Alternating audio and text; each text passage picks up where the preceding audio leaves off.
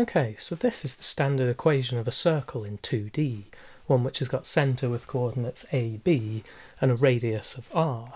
And you can think of this as, if you imagine square rooting both sides here, this is like Pythagoras, telling us that the distance from every point x, y to the centre a, b is always this fixed distance r, so it describes a circle with radius r with that as its centre. And if we try and do the same thing now but in 3D, let's just add in a z coordinate, and we'll add a c to our centre. So then in 3D, you can imagine taking square roots again here, and you'd get all of the points x, y, z which satisfy this equation would now be a fixed distance from this new centre a, b, c. But unfortunately in 3D this defines a sphere rather than a circle. So how can we get the equation of a circle in general in 3D? Well, we can use this sphere actually, and let's just draw a picture here. So if you use your imagination a bit and pretend we've got a sphere here, you can get a circle from a sphere by intersecting it with a plane. So if we now draw in a plane as well, and then if you see where these two intersect, this is going to form a circle shape. So where our sphere meets our plane, we're going to get a circle. And just to make things a bit nicer to work with as well, we can say that the centre of this circle can also be the centre of our sphere, so it's like the plane is cutting through the equator of this sphere almost. So how do we define the equation of a plane in 3D then?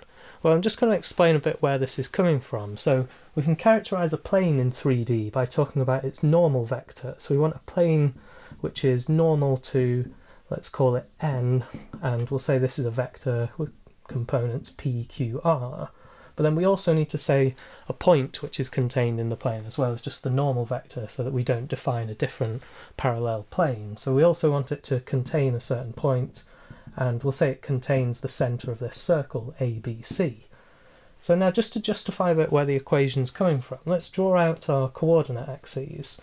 And if we draw out our plane as well, then we've got, first of all, we know a point ABC lies within our planes. We've got ABC over here, and let's say we've got another point, just our general point XYZ, contained in the plane. Then we also know that we've got this normal vector n. So if we draw in the normal vector n here, what this really means is this normal vector is normal to any line contained in our plane. So if XYZ is contained in our plane, then this vector going from ABC to XYZ has got to be normal to our normal vector, so that has to be a right angle there. So we can characterise this now using the dot product. So this vector going from ABC to XYZ is just x minus a, y minus b, z minus c. And then if we take the dot product of this with our normal vector, which is pqr, then we just need this to be equal to 0 in order for these two to be normal to each other. So this gives us a nice way then of characterising the equation of a plane in 3D. And we can even expand this out, just multiplying each of the little pairs there. So we've got p times x minus a plus q times y minus b plus r times z minus c equals 0.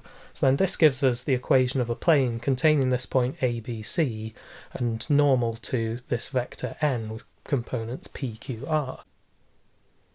So now these two equations do define every circle in 3D. These are all the circles with centre ABC, radius r, and then contained in a plane which is normal to this PQR, which also contains the centre ABC. But it would also be nice if we could just have a single equation, so that we do have the equation of a circle in 3D rather than two equations which happen to define a circle in 3D. So there's quite a nice way of combining these two into a single equation. So if we take this equation, the first one, and imagine subtracting r squared, then we get x minus a squared plus y minus b squared plus z minus c squared, take away r squared. So we need this to be equal to 0, and we also need the left-hand side of our second equation to be equal to 0. So we're going to square all of this, and then we're going to add the square of the left-hand side of our second equation as well. And then if we set this equal to 0, we're going to see that actually the only way for our left-hand side here to be equal to 0 is that this expression in the bracket has to be 0, and so does this expression in the second bracket. So this is quite a nice way of just combining two equations into a single equation then. So then we've got the equation of a circle in 3D, or at least the Cartesian equation of one. So our previous equation of a circle in 2D actually isn't the only equation for a circle in 2D, because we can also have a parametric equation like these. So if we look at this first example, this is saying that all of our x and y coordinates, we've got x is r cos theta, and then y has to be r sine theta, where theta is going from 0 up to 2 pi radians, or up to 360 degrees if you prefer.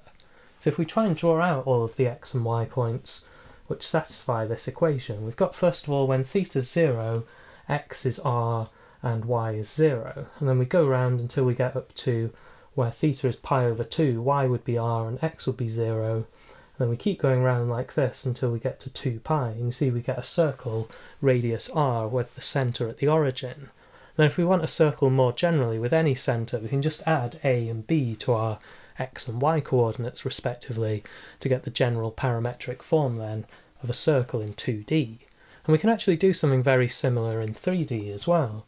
So if you imagine we've got a plane in 3D which contains our circle, so let's draw our circle in as well, then we can also have, let's say at the centre of our circle, let's say we've got two vectors coming out which are going to be analogous to our x and y axes in 2D. So if we draw these out, let's say we've got one of our vectors here and one of our vectors here, and they're perpendicular to each other. So we'll call this one P and we'll call this vector Q, which are, you can think of these coming out of the centre of our circle.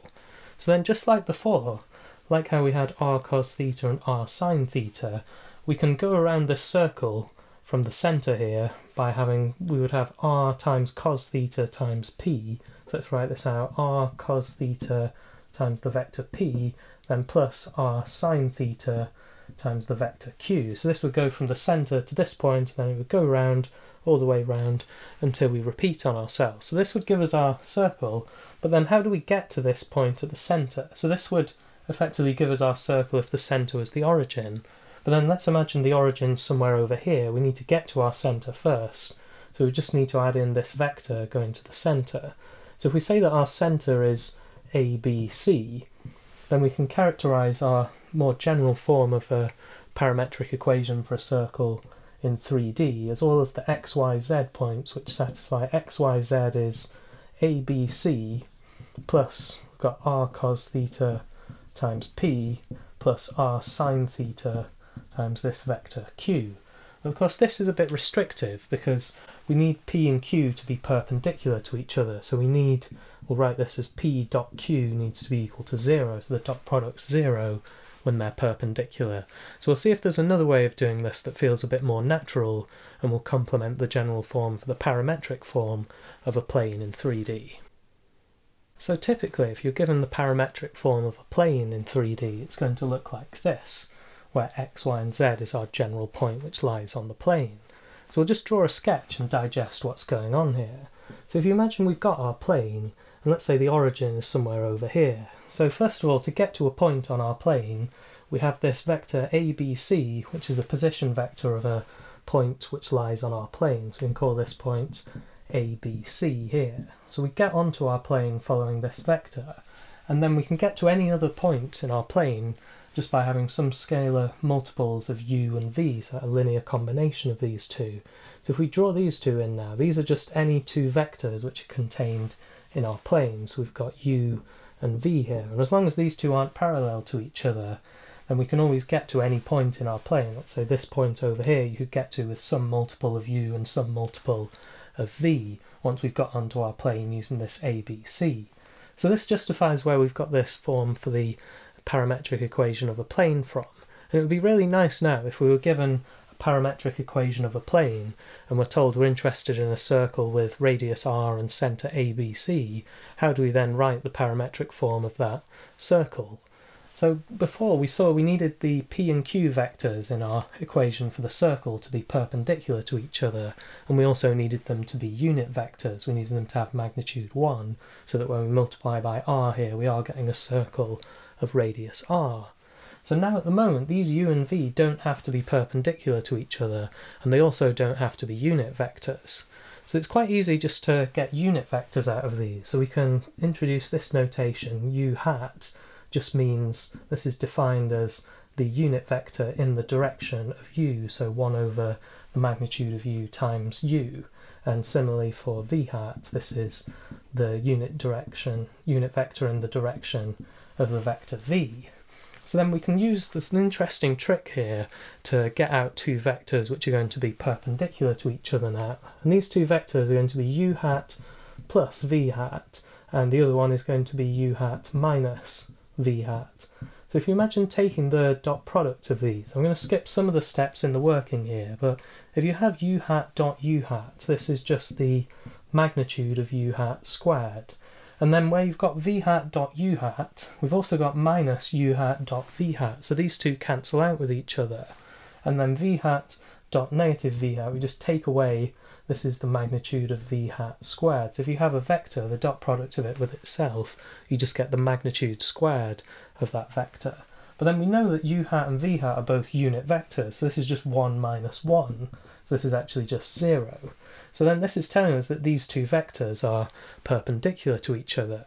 So you might think we could use these as our p and q then in our equation of a circle, our parametric form in 3D.